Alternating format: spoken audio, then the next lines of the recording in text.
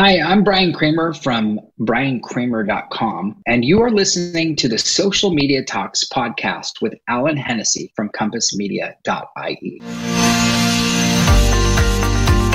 Welcome to Social Media Talks podcasts, brought to you by compassmedia.ie. Hello and thank you for joining me. This is the Social Media Talks podcast, brought to you by compassmedia.ie, episode number 93.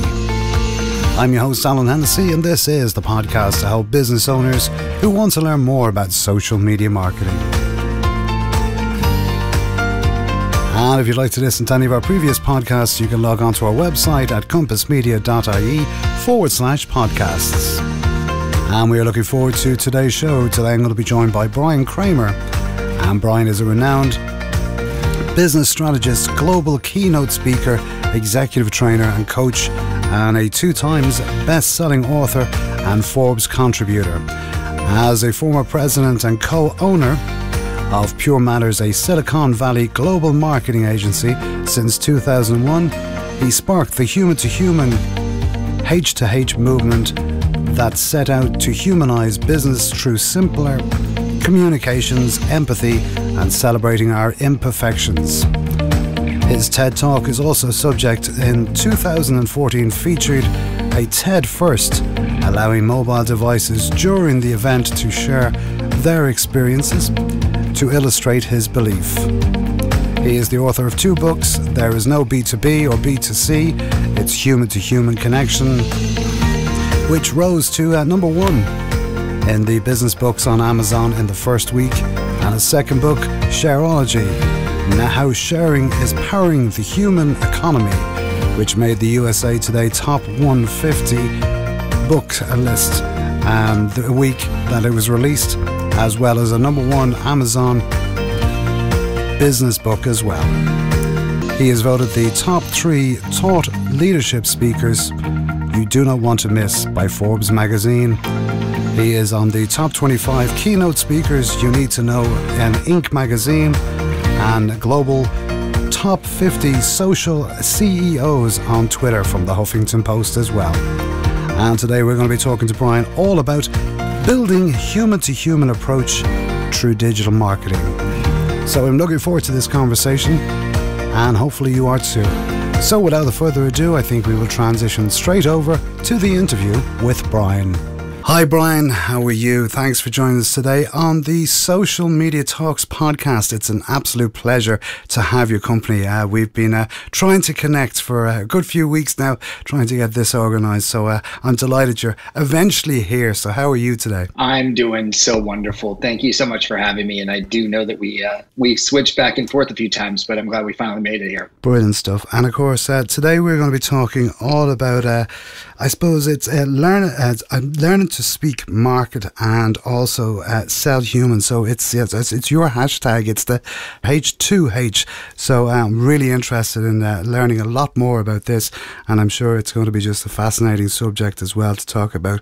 But before we get started, maybe you might give us a little bit of a brief introduction about yourself before we get stuck into our chosen topic today. Yeah, no problem. My name is Bryan Kramer, as you mentioned, and I am a performance business coach, full-time speaker, and author, as you mentioned before, of the first book, There's No B2B or B2C, It's H2H, Human-to-Human, and then my second book, Shareology, How Sharing Powers the Human Economy. Brilliant, and of course we'll talk about that as well.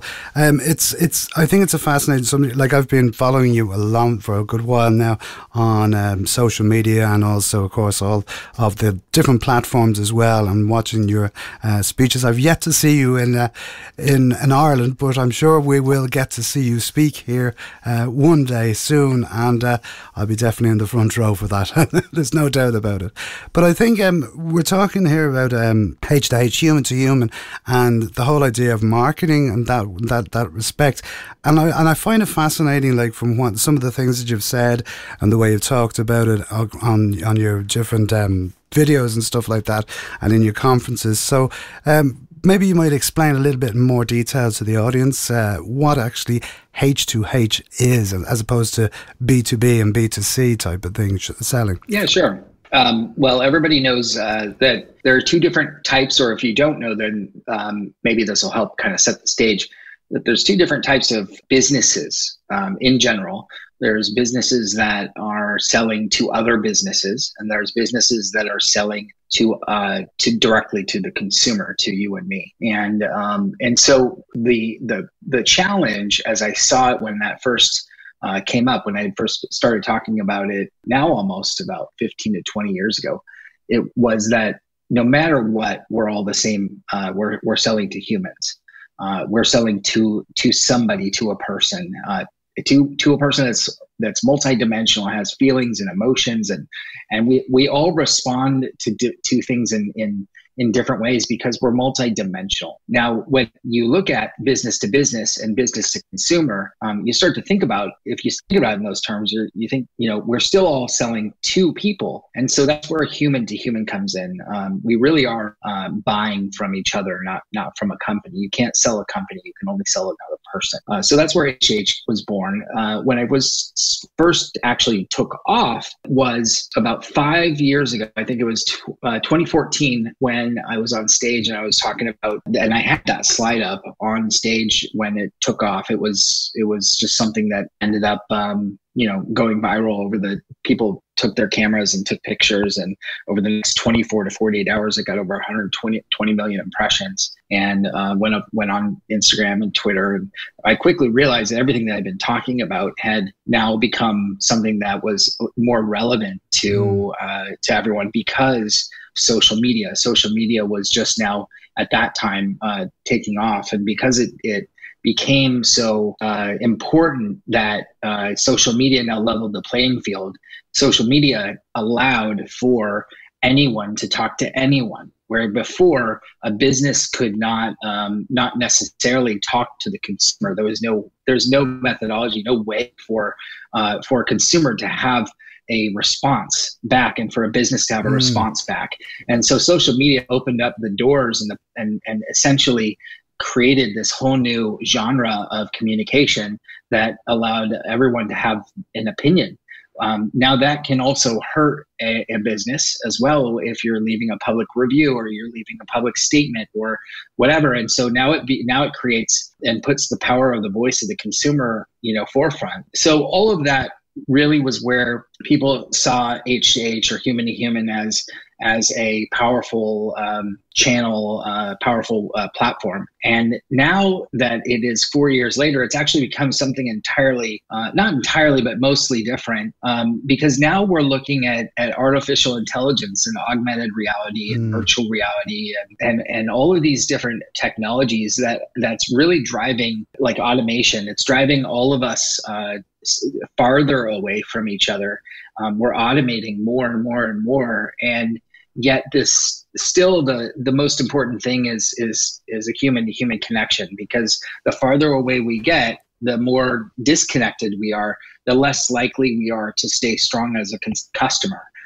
The strongest, deepest customer relationships are the ones where you have a relationship.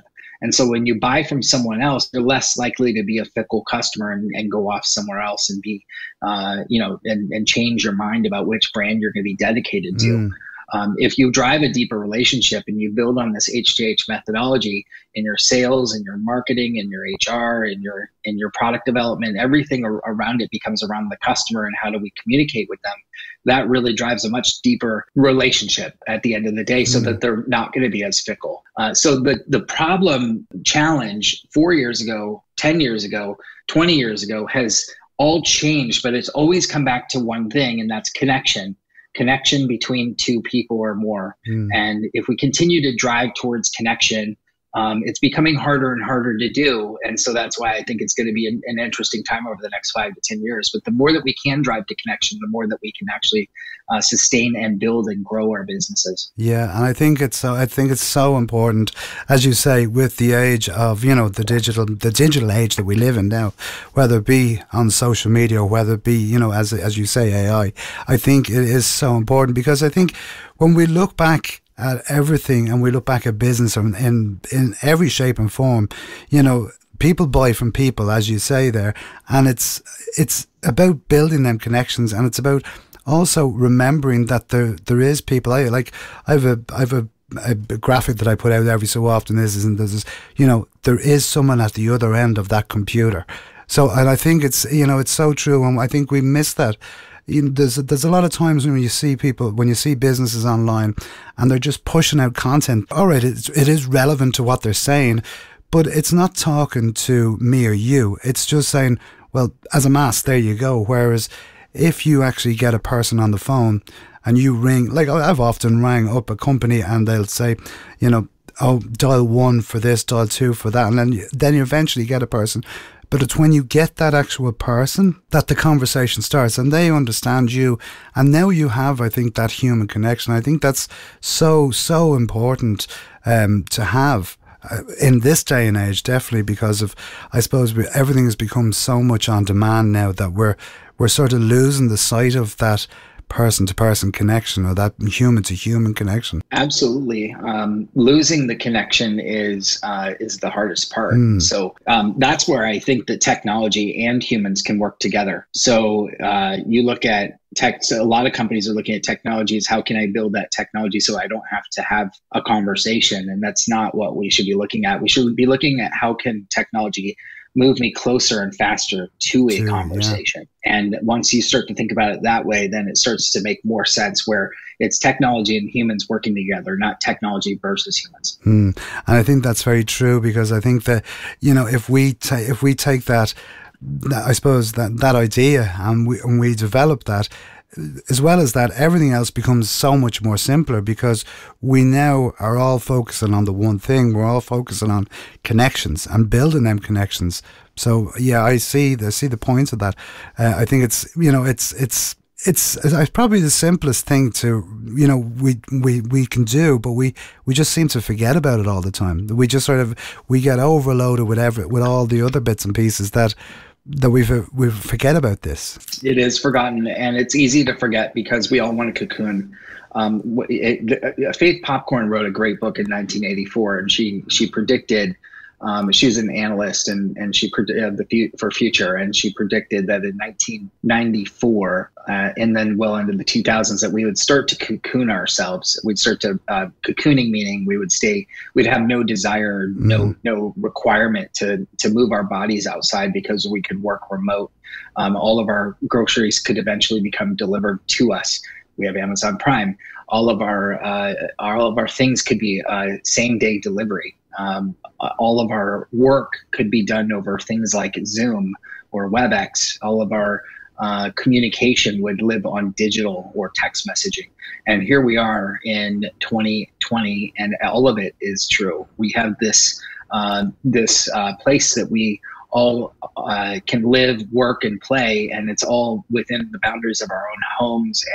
And if you do travel to work, it's really still even cocooned into your work and your home. And so we're starting to develop these habits that are much different than where we've been before. And so I think it's really important that we identify that and design ways for us to be more human and get outside of our comfort zones. And the number one thing, the reason that we all glom onto social media specifically is because of that connection, and which relates directly into community. Everyone wants community. Nobody doesn't want to belong to something bigger than themselves. And so if we can create something that's bigger than ourselves in a physical form, in the form of a community within our own backyards, then we won't be losing or getting out of touch with what it is you're talking about. Yeah, and I would agree with that. Like when we look at, especially even community, say we look at social media, for instance, and we look at, the way there's so many groups and stuff like that. And we know that, certain social media platforms are now pushing to say, we want to concentrate more on groups and stuff like that. And I can understand that. And I think that being in a group, like we have a group that's, I'm in on LinkedIn. And what we do is every month or so, we actually meet up. Even though we're all online, we still meet in a physical place and connect, because we know each other a lot better. And I remember going to the first one, and because I'd known these people that had been online for a good few years, but I'd never actually met them. I just sort of talked to them online. But when I actually got in front of them, it was a total different experience, because we were a lot more relaxed, but we knew each other, and it just it just gelled, and I just see the whole point of it. And I think that's, I suppose, in a sense, in an essence, is what you're talking about really there, is actually connecting as much as we do it online. I remember Ted Rubin said once that, if you start a conversation online, take it offline, but then take it back online, so you always remember that the next time that you talk to that person physically, that you'll know what's going on, and it's also keeping you connected with other people. And I think it's very true. That's a great point, and I love me some Ted Rubin. So he always his R and R and my H2H are like brothers. They're literally like joined at the hip nearly at this stage. Yeah. Yeah. In fact, he was actually the person that was at that keynote that I gave, where it went viral, and he was the MC, and he asked me to go back a slide. And when I brought back up the H2H slide, he's the one that instigated taking the picture when the audience took the picture. So he was the person who helped to bring the audience into the idea as this thing took off. So I love like I said, I love Ted Rubin for all kinds of reasons. Yeah, there's a lot of that. Yeah, and like I had the pleasure of meeting him here at one of the conferences that he done here in Dublin, and like that I would have followed him. And when we met at the conference, I was like a spoiled child. Like I said, there's Ted Rubin's type of thing. And when I turned around and I said, "Can I have a photograph?" and he just went, "Yeah, sure." And we ended up hanging out nearly for the whole conference throughout the day. Now not just me alone, but there was a couple of us. But like, as he advocates, it is return on relationship, and it's about connecting. And I think that's very similar to what you're saying here as well. So I think it's so, it really is. It's a visionary thing that we look at it, but we're not actually sort of going, right. It's only when like the types of yourself talk about it and help us understand it, I think it becomes a lot more clearer of what we have to do. And then I know there was another part of one of the conferences that you talked about was the shareable experiences, and we connect to and we share. And I think that was very, very, it struck a chord with me with having those shareable experiences online and offline. Yeah, shareable experiences are not utilized enough, in my opinion. Or they're utilized too much. So it can go one of two ways. You can overshare for sure. You can, but as a brand, you can create shareable experiences, kind of like if you remember the Kodak moment, where people get into a space and a time, and the brand can create, I think, what's called, what we're calling now a shareable moment. For instance, if you're in an Uber or a Lyft, I don't see too many shareable moments that they've created as a brand, which could be, and that's not to say anything negative about the brands, but there's not maybe a feature inside the app where you could take a picture with your driver and after a good experience and actually share it out on social, after you've had a good experience. So, there's so many different wonderful moments in life that happen, whether you want to call it personal, you've just had a shareable experience, a co-created shareable experience with your family and friends, or at work where you're enjoying, everybody's company or time together, perhaps at a happy hour, and everyone's having a good time, and maybe that's a shareable experience, just to let everybody in on what is it like to work at a place, what's going on in the environment, and how is it, if I were to work for your company, what would that look like?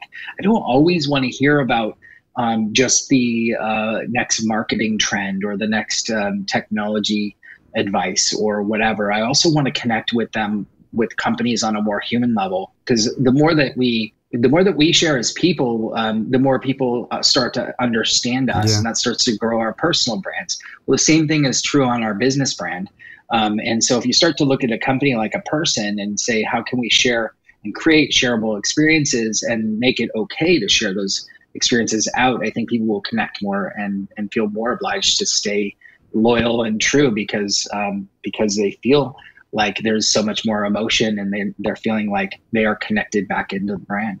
Yeah, and I see, like sort of what springs to mind there when you're talking about that is the types of, say, where you see behind the scenes and, in these different companies, and like I've seen in a number of restaurants where they do behind the scenes, and there's even, we were working with a brand, a couple of months back, and they were a dentist, and the dentist was doing all crazy type of stuff, but he was having like on, say for instance, our Instagram page, he would putting up stories of where he would, make receptionists to be sitting at the reception, and he'd jump out in there and stuff like that. But it was behind the scenes, and it really made it a lot more personal. So when you did walk in, you didn't feel as, I suppose, as intimidated as anything when you go to a dentist.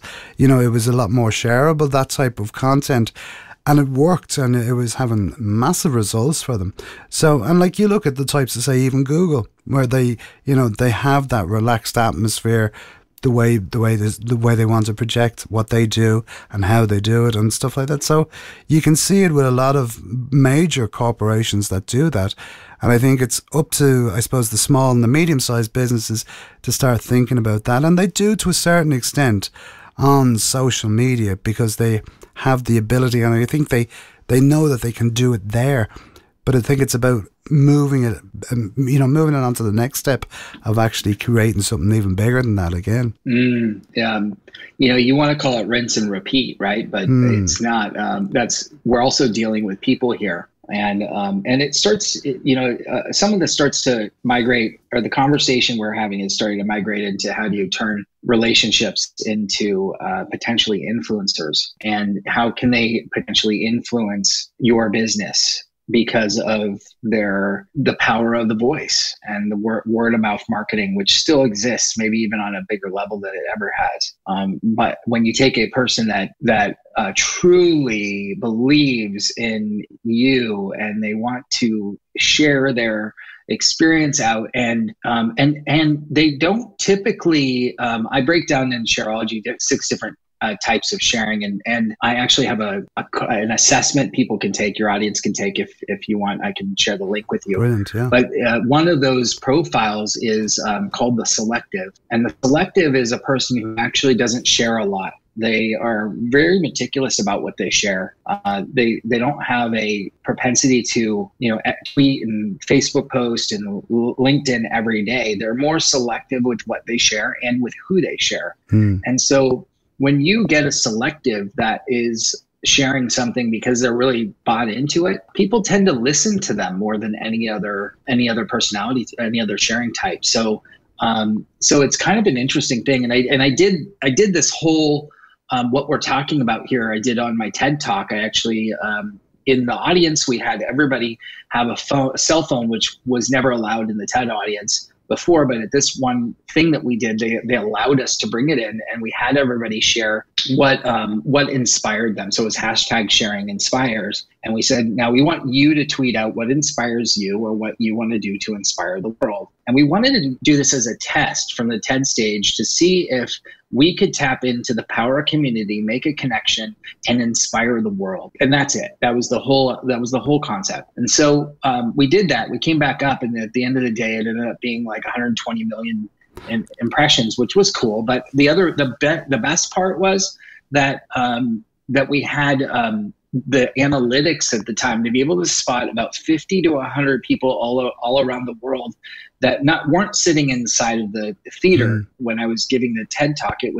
They were influencers of this idea, this concept of sharing inspires, and they started sharing. And as soon as they started sharing, other people glommed onto it and started sharing based upon them.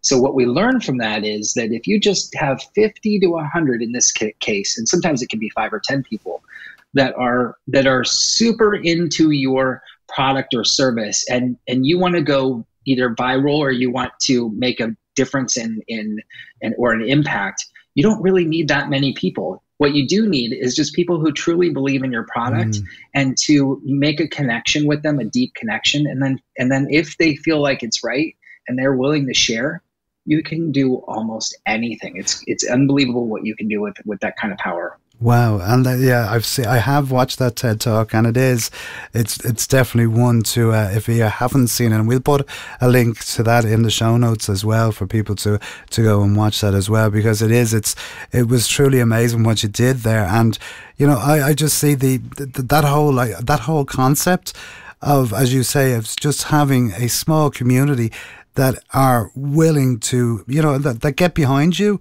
Like, I know, for instance, when I started out, my whole ethos was that when we were dealing with customers, or if we were dealing with students, that we would be personal with them. We would actually connect with them before we actually taught them anything.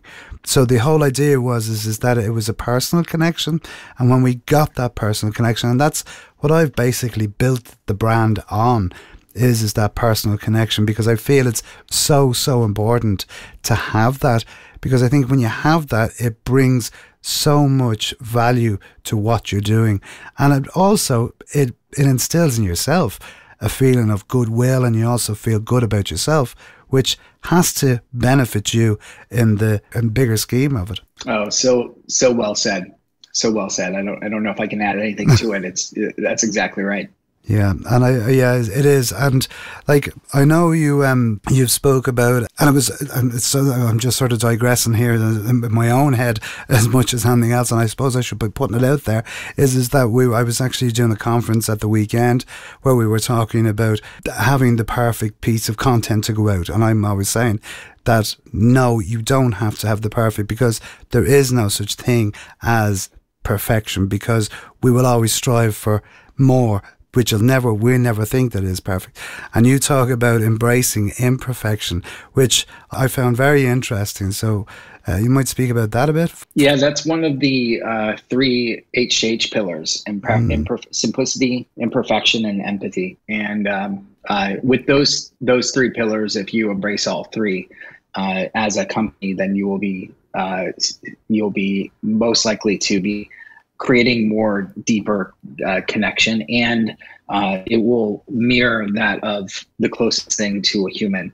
Because, and this is kind of I think it's fascinating and also interesting that as humans we have some very large differences between what robots and AI and machine learning could ever be, which is those 3. So imperfection.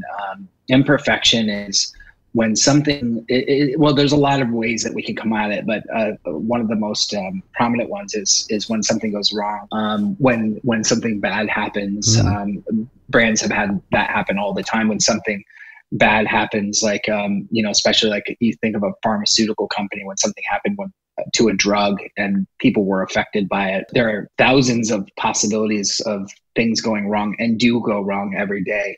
My favorite thing is like just to think of is Gaylord Fokker from from Meet the Parents. If you think about that movie, and if you haven't seen that movie, run, don't walk to see it, because it's my favorite movie on earth, because everybody in that movie realized that he was probably the most imperfectly perfect human being. He would, if something would go wrong, it would happen to him. And that's what that whole movie was about, was how he dealt with it. And, in a humorous way. I think it was Ben Stiller who played the character. That's right, in that movie. And he's one of my favorite actors for that reason, because he just, it's such a humorous way of how he embraced imperfection. I mean, he lost the cat, stole a different cat.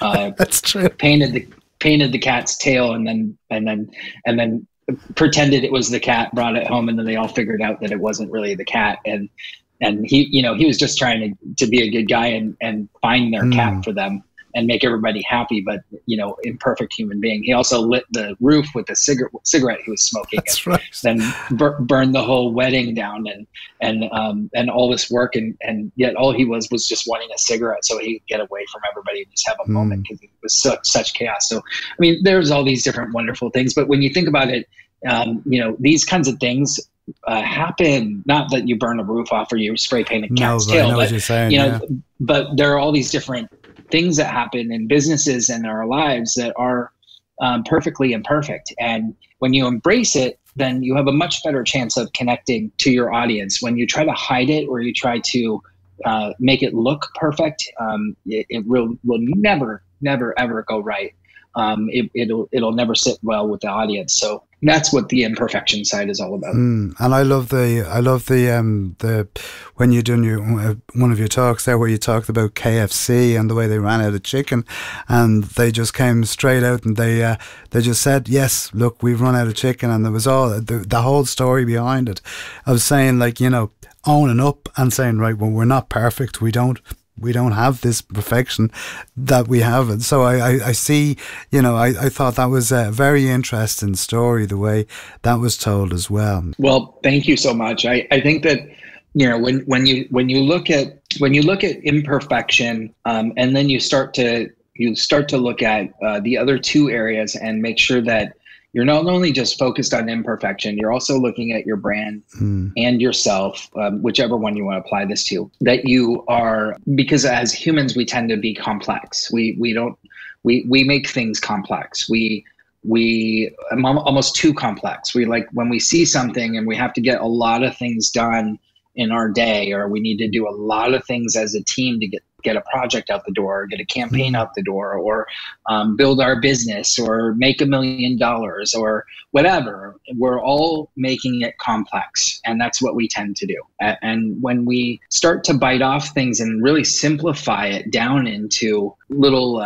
Lego blocks, little pieces that can start to just build the platform until build the right things, put the right things in place until we get to the top of what we're trying to do, which is get to the top of this mountain, right? We're all trying to succeed in a way that we could be proud of. The problem is that sometimes we don't even know what the mountaintop is. Yeah. Or we get to the mountaintop and we look out and there's a higher mountaintop in the distance, and we're like, I got to get that one next. So there's always a mountaintop to go to. So why? And because of this, because of our human nature of seeing things and making it too complex, then we also tend to show that it comes up in our marketing and our messaging and our verbiage and everything that we do. So unlearning what we've done in making things complex and really simplifying the way that we approach it, and then looking at it and saying, okay, now how can I describe this so that it is simple for somebody else to understand? Is how humans and why we react to things, and things work much better. So when you think about campaigns, or you think about things in your life that you really were attracted to, it's probably because it was much simpler to understand, and it really made sense to you. The last one is empathy. Robots can't have empathy. It's one of my favorite subjects is empathy. I just think it's because I think there's so much to empathy that people miss out on. And it's what attracts humans to humans, because we're hearing, we're listening, we understand. And when you are hearing and listening and fully present and understanding another human being, there's nothing greater in a relationship and going in deepening a relationship than empathy. And it is impossible. And I'll put the stake in the ground and say it is impossible for machines to have empathy for humans.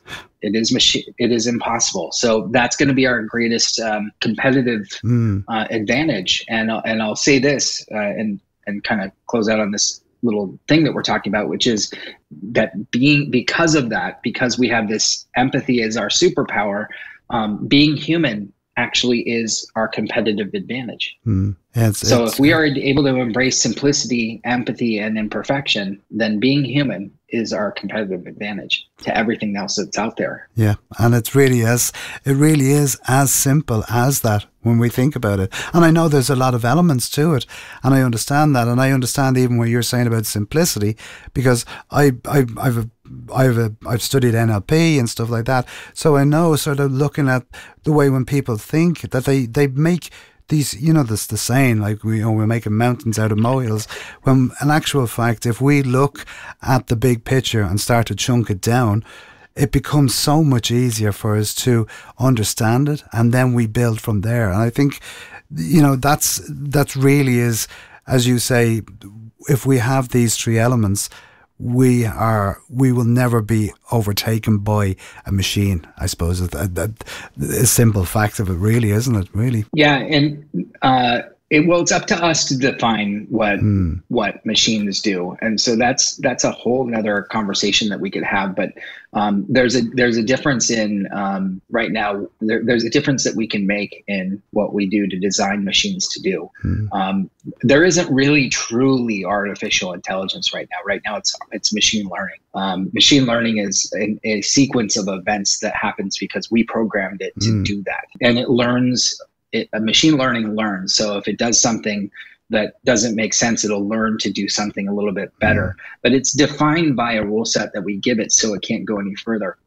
For example, there's a bunch of software out there that will schedule your meetings for you. There's one in particular called X.AI. And that's the website, X.AI. And I don't work with them, but I've used them in the past. And you can use either Amy or Andrew, that's the artificial intelligence bots, robots. And basically what you do, if you were to reach out to me and say, hey, Bryan, can we do a podcast together? I could copy Amy and say, hey, Amy, work with this nice man, Alan, and please get him and he and I on a meeting together, and she'll reach out to you immediately. Now, no human can is available immediately if I were to email you at 2 a.m. and Amy answers you back right away, you'd be thinking, oh my God, what does Bryan pay his assistant? She's there right on the spot. 24 hours a day. What is he doing? So, and then all of a sudden she says, hey, Alan, here are some times that Bryan's available, or you can click this link and just schedule directly on his schedule. And if you reply and you say, hey, yeah, that sounds good, I can do this date, she sends you immediately again an invite to a schedule with a link and or a place to meet for coffee or a place to do whatever, or have lunch or whatever. And so the reason I tell you that is because, one, we can automate certain things that are repetitive every day, and we're going to start to do that more and more and more, which will replace certain skill sets.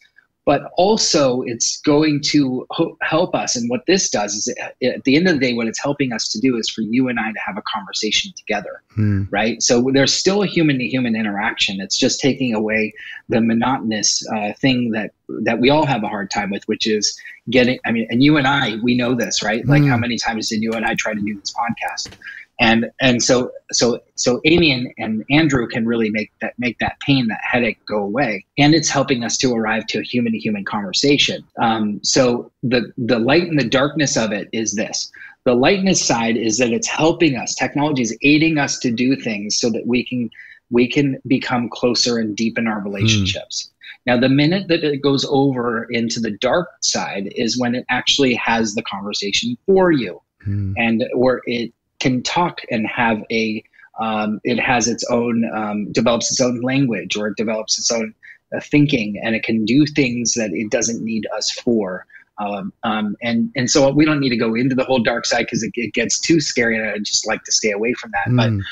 But we control that. And so those are the kinds of conversations that are happening at AI conferences. Like, what do we want to design so that we can still use technology to build it on the lightness side? And how do we define it so it does this one thing? So in this case, technology only allows the system, Amy and Andrew, to schedule appointments, and that's all it's going to do, and it won't go any farther than that. And we're going to stay on the light side. And I think that's where technology has helped us in so many ways. That we have now got this ability to do this, and we have these aids to help us to do, I suppose as much as anything is we could be more efficient in what we're doing and how we're doing it. And it gives us that extra time to actually, when we do get to have the talk, that we haven't gone through a huge rigmarole of trying to get to that stage. It has shortened that, I suppose, the distance in that for us to get to where we want to be. And then, as you say, it gives us more time to sit and to talk and do that human-to-human connection. Yeah, it is. And I could sit here and talk about this all day because I just find it absolutely fascinating. But before we finish up here today, Bryan, I ask my guests one simple question at the end of every podcast, and it's not related to anything that we've been talking about. And that question I put to you is, if you had the chance to invite someone to dinner, whether it be past or present, who would it be and why? One of my favorite, that would be hard because you're asking me for one. Well, you can have a number of them. You can have a number of them if you want. I'm gonna go with two people then, since I can have a number, and I'm gonna say, actually, I'm gonna go with three.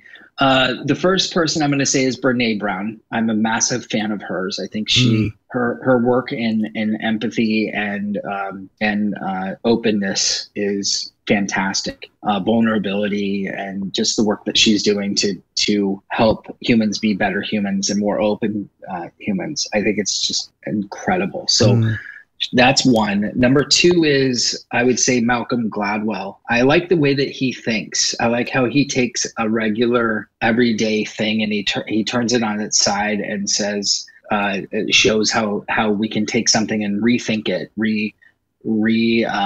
idealize about it, and maybe look at it a different way than how we've always been looking at it. It's really fascinating how he takes each book that he writes and he looks at something that we've all been looking at every day. And then he just says, well, what if it was this? And you go, yeah.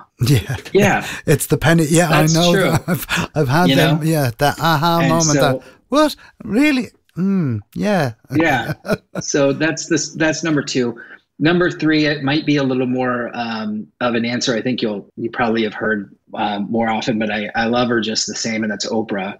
I think Oprah what she's done to bring a different level of spiritualism and consciousness into the world and made it more mainstream has been really, really great. It's helped everybody to, I think, see a whole new level of what's acceptable. And as we all evolve and we start to see ways that we can start to think and do and be with other people in different ways, I think it helps to have people like that leading us and doing that, having that way of thinking. So I would love to sit down with her and have a chat or a meal, like you said, and a dinner and just talk with her about her thoughts over that, what got her going, where she sees where she's at and where she's heading. And three incredible people there. Yes. And definitely. And well, if you are having dinner with any of them, please do give me a call, because I will definitely come along to that as well, because I'd be interested to sit in on them as well. Brilliant stuff. Bryan, how can people reach out and connect with you if they want to talk with you a little bit more? Yeah, no problem. I made it really simple. So if you go to anywhere online, Bryan Kramer, Bryan with a Y and Kramer with a K, you can go to bryankramer.com or on Twitter at Bryan Kramer. In fact, you can go to Facebook at /Bryan Kramer or LinkedIn /Bryan Kramer. If you want to know your sharing type, which type of personal brand you are, we were talking about that before. Then you can go to bryankramer.com /personal brand quiz.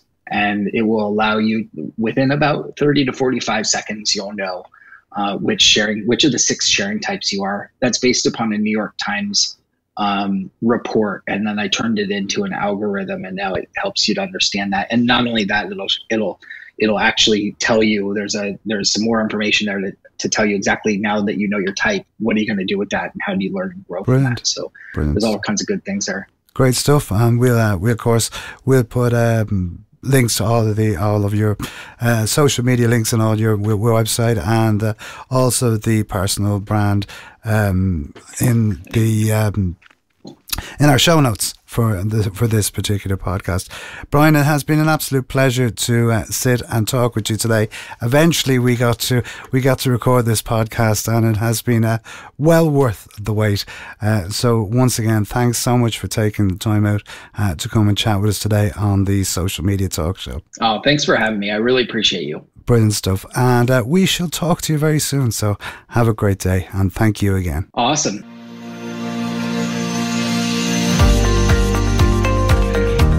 Hey, thanks for joining us today on the Social Media Talks podcast, and hopefully you learned some great information and also insights from our guests today. And if you'd like to listen to any of our previous podcasts, you can log on to our website at compassmedia.ie/podcasts.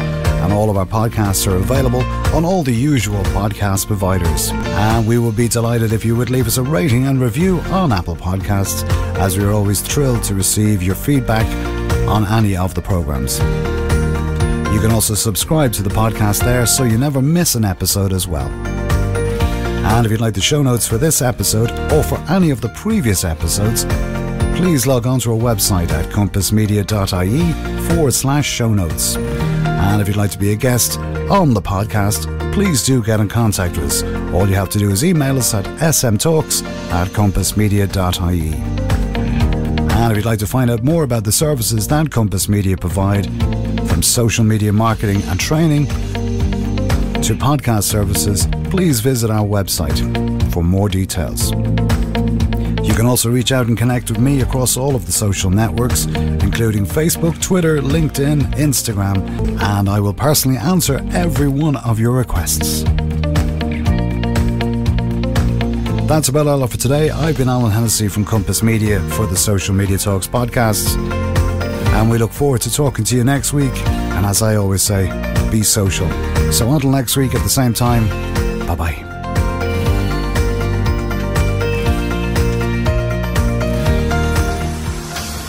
Social Media Talks podcast is a production from compassmedia.ie.